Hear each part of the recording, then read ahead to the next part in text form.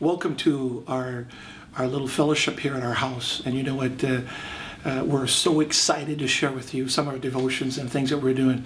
We're coming together because it's how the early church did it. They broke bread together and they read the Word and they worshiped God. And we would love for you to join us. Some other nights that you have at your house, we would love for you to get your family together, do a devotion, give praises to the Lord every day, every night.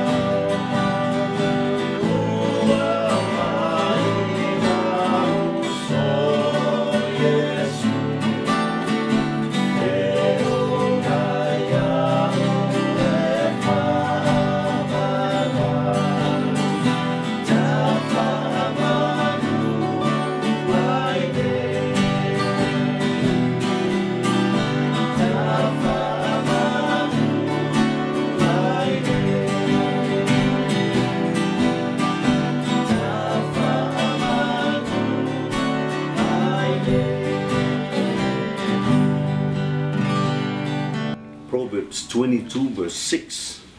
Train up a child in the way he should go, and when he is old, he will not depart from it. When we see at the verse, train up a child in the way he should go, the first stage that I look at it is the method, the training up a child in the way he should go. And I think that's a part of us parents. That's our responsibility to do. It's training up those children. And the second that we see in the verse that I'm sharing tonight is the result. Because when he is old, he will not depart from it. And that's a good way that we want to see the result of the training that us parents do. The parents had a big responsibility that we had to do with our children. Not only training, but they have to instruct them. A lot of time that we kind of depend on the church and the leaders in the church to teach our children. But in the home, I think that's the beginning where our children can learn God. It's a powerful scripture. You're talking about Proverbs, where we should teach our children the way that they should go, and as they get older, they won't depart from it. And it takes me to Deuteronomy 6:6, and I want to just read that because it falls right in place with that.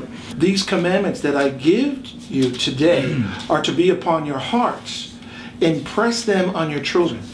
Impress. The word impress is to press on. You have to give it to them daily. And I think that's one of the keys is, when do you teach your children? And it gives you it here. It says, talk about it when you sit at home and when you walk along the road, when you lay down, when you get up. Tie them as symbols on your hands and bind them on your foreheads. Write them on the door frames of your house and on your gates. Parents' responsibility, it need their dedication to their children. Not only their dedication, but their instruction and their motivation to them. Right. Because they had to dedicate their time,